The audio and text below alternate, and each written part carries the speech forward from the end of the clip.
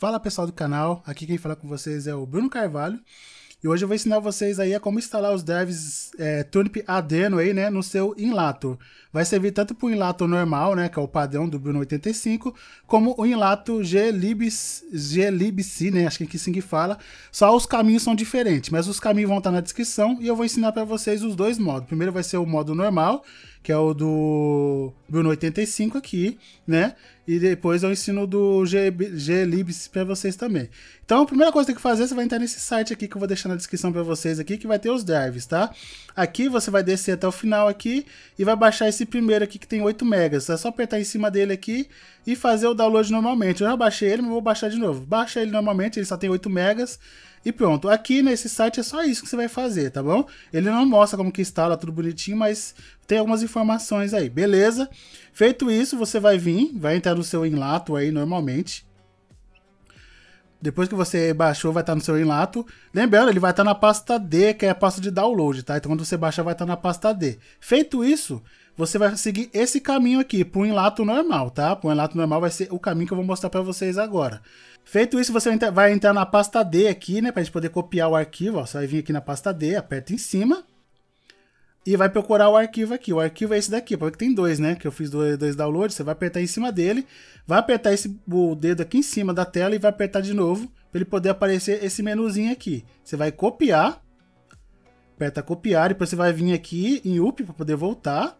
E agora sim, você vai vir em Z. Tá vendo aqui a pasta Z. Aperta em cima. Espera. Depois você vai aqui embaixo, onde está escrito USR, aperta em cima. Esse é o caminho, tá? Depois disso você vai em lib, né? Vai aqui, ó, onde está escrito lib. 2 cliques, aperta, espera. Depois você vai nesse primeiro que está escrito AA64-Linux-GNU. Vai apertar em cima.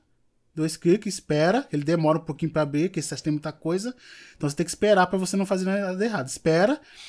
Para vocês terem certeza se tá sendo o caminho tá certo, vai estar aqui em cima, tá vendo? É Z, USR, libs e esse aqui. E aqui você vai vir aqui pro cantinho aqui, ó, com o mouse, né? E vai apertar aqui e apertar de novo, para aparecer isso aqui. E aí você aperta aqui em paste, né? Que é para você copiar. Ele vai pedir, vai falar isso aqui para você, para confirmar, você dá um yes aqui, ó. Dê um yes, espera ele fazer copiar. Depois que copiar, ele vai fazer isso aqui. Vai sumir um pouco, né? Porque tá carregando. E vai aparecer tudo de novo. Feito isso, ele já está instalado. Então aqui você já instalou os devs Turnip, tá? Lembrando, vai servir só para adenos, né? E adenos que são compatíveis aí. Mas você pode testar no seu. Feito isso, pronto, já está instalado, né? Você pode até tentar abrir aqui o teste, né? Para ver se tá ok. Vai aqui em teste 3D, né? Aperta. E vê se ele vai abrir direitinho, sem problema, né? Se você quiser, você pode reiniciar também para ver, ó. Tá vendo? Abriu tudo direitinho aqui, ó.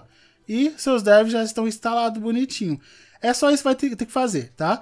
Agora eu vou ensinar para vocês como que vocês vão fazer aí no Winlator GLIBC, que é o caminho um pouco diferente, mas é bem simples de fazer também, beleza? Então fica com a parte aí que eu vou ensinar para vocês. Para você instalar aí os devs Turnip aqui, né, no Winlator GLIBC, né, que é diferente aí do Winlator normal do Bruno85, é bem simples. Você vai ter que vir aqui na pasta D primeiro, né? Depois que você baixou o arquivo, que é esse daqui, ó, tá vendo, ó?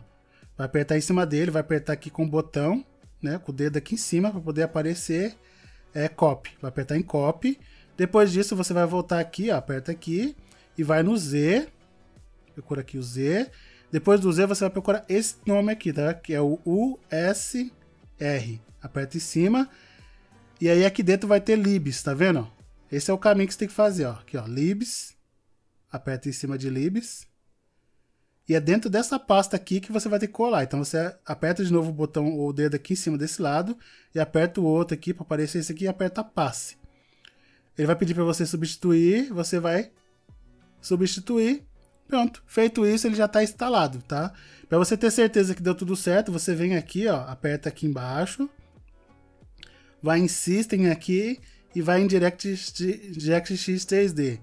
Quando você apertar, se tiver tudo certo, vai mostrar o coisinha aqui para você.